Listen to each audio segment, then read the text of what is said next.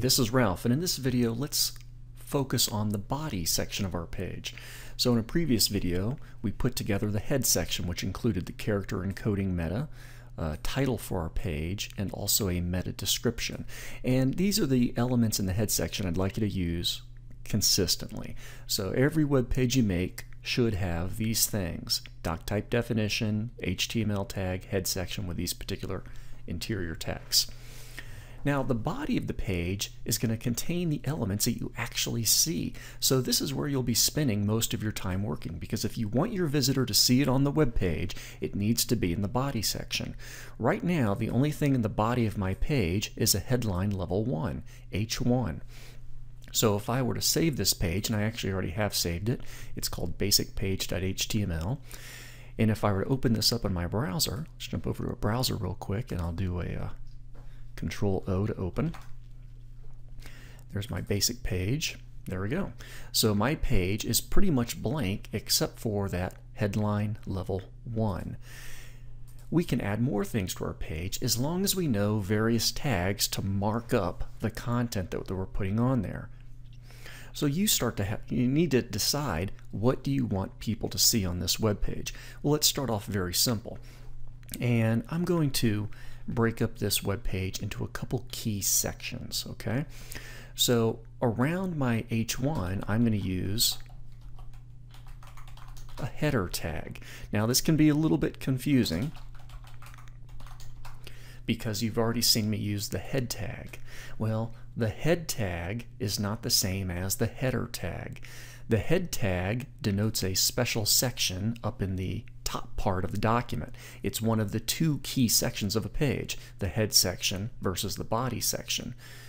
The header is within the body, and just to help clarify this, I'm going to indent all of these. I'm just using the tab key on my editor. The tabs do not affect the results on the page. The body is going to have a header area, as opposed to, let's say, another area that I might have later on, the footer. Now these are not essential sections, and I'm getting into an area to where it's really up to you to decide how do you want to organize and display content on your web page. For instance, if we go back over to Yahoo, we can see that they've got various elements on their page.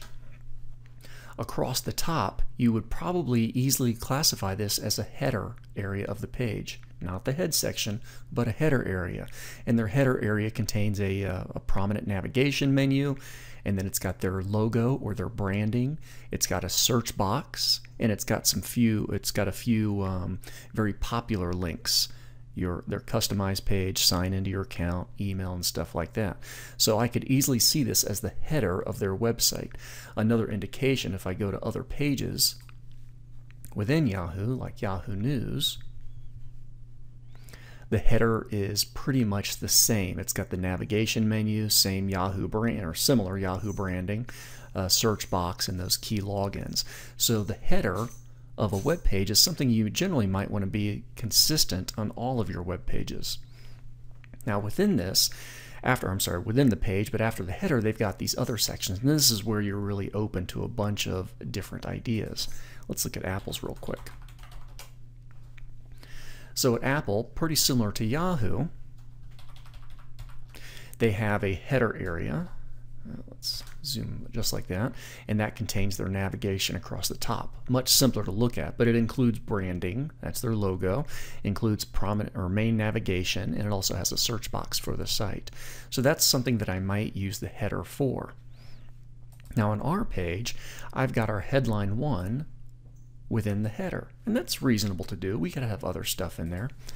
Now after the header, I might put in some other content, and I could put in something like a div, which is just a generic division, and this could be my other content, closing div, and of course I have a footer with some footer text. So this is kind of breaking up this page into a few key parts. Later on in other videos we'll get a little bit more organized with how do we say, all right, I want this to have a 2 or 3 column layout, I want this column to be over here, and how we can organize that. But for now, let's just focus on some of these new tags. I've made some changes, and let's go ahead and make sure I'm all saved up. And I can hit save, or I can go to File, Save As, and I can be in my basic page, change the file name here if I want to. I'm still going to stick with all lowercase, no spaces, and I'm going to give it a .html extension. Save, yes, I'll replace, and now when I go to my web browser and hit refresh, I can see that I've got this other content.